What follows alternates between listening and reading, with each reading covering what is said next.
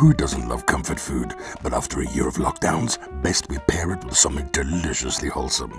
Garlic broccolini with chili flakes and almonds to accompany our comfort food of choice. Italian beef lasagna by Nice and Easy. 4 of them for the familia. Welcome to my kitchen, my happy place. Let's get started. You're gonna need a packet of broccolini. It's similar to broccoli but with smaller florets and longer, thinner stems. On a medium heat, a drizzle of olive oil. Please note my new pan which matches my new tub. Hashtag living the life, hashtag so blessed. Once the oil has heated, place the broccolini into your pan nice and snug and just let them gently heat up without much moving around.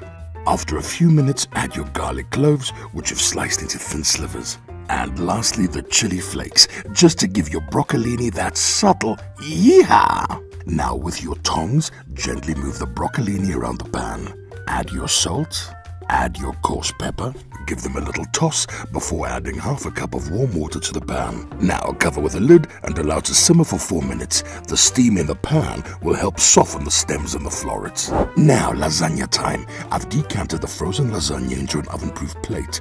This time I'll be baking them in the oven with some additional grated cheddar cheese so they get that gooey, golden, cheesy crust when done. So in the oven they go.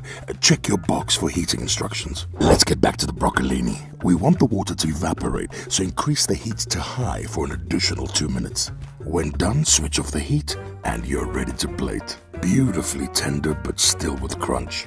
Don't overcook them or they'll get soggy and taste like you're sucking water through a beach towel. Oh, no, don't leave any of that behind. Spoon all the garlic and chili flakes from the pan onto the broccolini. And supper is nearly ready. Tasty and wholesome. Yeah, but wait, for that extra crunch, sprinkle some toasted almond flakes over the broccolini. Ah, does that not look beautiful?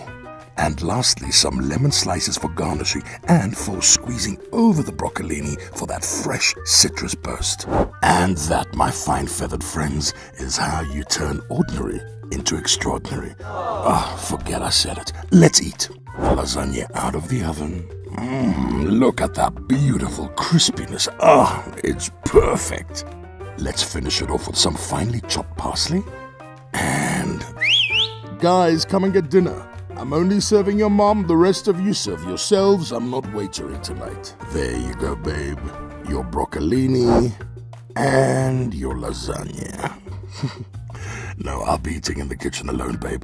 Watching the season finale of The Bachelor, although I'm sure quite fun, isn't my thing. I don't need to be reminded of what my life was like before marriage.